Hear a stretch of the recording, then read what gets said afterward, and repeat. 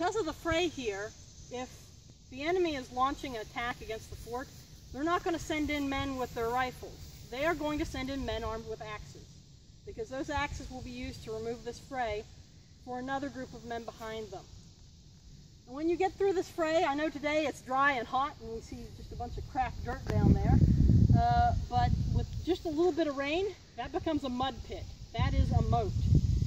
And that moat is going to slick up the bottoms of your flat-bottomed shoes. They were fancy shoes. They didn't have treads. They had slick shoes at the time. Wet in the moat, climbing a wall of mud with cannons behind it. This is why it was very hard to take a fort.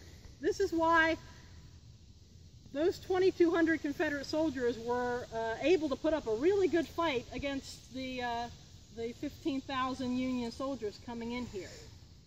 This is why the defending position is really strong.